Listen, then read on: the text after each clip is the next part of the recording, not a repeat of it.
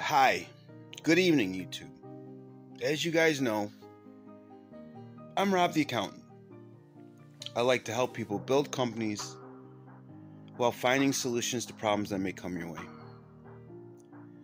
I want to talk tonight to all the lost children. You all know who you are. Your children that have one parent, you've never seen the other parent. Your children who have been brutally abused by your parents, tortured, set aside, left out to die. But let me just tell you something. We're the stronger ones. Because it doesn't matter how much you keep saying no, we're still here. My mother was 14 when she had me. She left me in a store with a note when I was 5, 4 and a half, 5. I have a brother. I may have some twins. But my mother was the first one to dump me. I then moved on to 3 or 4 more foster homes, and they all dumped me. I then moved on to a very nice German couple, I won't say their name, where they had way too many adopted children, and plus their own biological child. They raised us all. They dumped all of the adopted children, but their biological child. In my case, I had 2 children out of wedlock, so that meant I was the devil. I have 2 women with 2 children. I tried to provide both of them a pretty decent life. I failed in every capacity. I'm not saying I'm the greatest person in the world. But what I want you to know is that the world around you already didn't afford you the ability to be normal like everybody else. You're already short one. You're short a parent. You got a parent that abuses you. You got other parents that whip the shit out of you. See, this is what people don't understand about America. Right? The bottom is where all the knowledge is. Because people who suffer great pain in life, they either become people who dish out more pain to other people, or they dish out more love to more people. So, today, after 30 years of raising kids and women, I'm alone again. But it's okay. And I want you to know it's okay.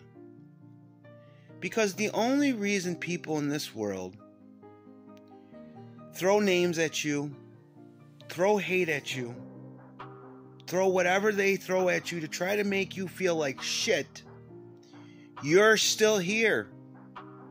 You still prevail. You still breathe. You still get up tomorrow. And you work to move the world forward.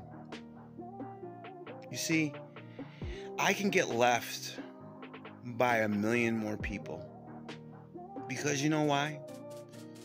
Those million people don't matter to me. Because none of them, including you, none of you gave me the life that I have.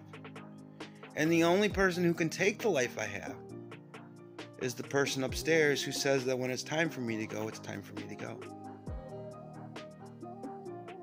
But when you're sitting there alone and the world has left you, sometimes it's hard to look in this heart and find the strength to know that you're just as important as everybody else. You're just as important as the family that's perfect with their beautiful, everything's there, and it's great. You know, and I think at the end of the day, this is why people like me have come to like Trump. Because at the end of the day, even though he has 3 families, he loves all of his family. And I'm sure there's other people in his family, all of them, some of the women, who don't like him.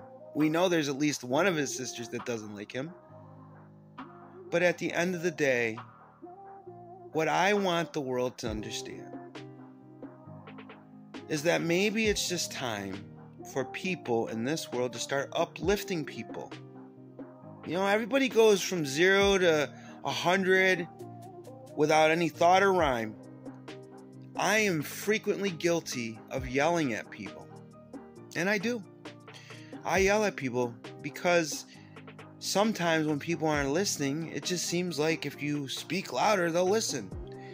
And it doesn't matter how many times I've done this in my life, it doesn't change the fact that when you speak louder and yell, they actually don't listen, and then they speak back at you loud. But what I am bothered by is the level of meanness that other people in the world can bestow on other people. You know, it's one of those things like when you come home from school and you got 7 A's, a B, and a C, and your parents focus on the C first. But I want to tell you about hope. Hope is that the world around you is controlled by you. And the only way other people are going to keep you down and make you feel miserable is if you let them put you down and feel miserable, make you feel miserable. I have had a lot of shade thrown at me for a majority of my life. Most of the time it just goes in one ear, comes out the other ear. But it makes you think. It makes you wonder, why do these people say these things about you? Why, when you have dedicated your time and services to other people, they find the smallest things to still find grumpiness about? Somewhere along the line, Americans stop being happy. And maybe part of that is because we're all trying to live this idea that only giving a shit about myself is the way to my happiness. And you know what? It's the farthest thing from the truth. My life is meant to be of service. Some people might view it this way, other people might view it that way. But more often than not, people need help. And you know what? Sometimes you don't get paid by the people who need the most help. Sometimes you don't make the money that you need to make by helping people. But see, if it was just about money, then a lot of people wouldn't stop and help other people. So that just shows you that the heart of most people is good. But I really wish that people in the world would hear me.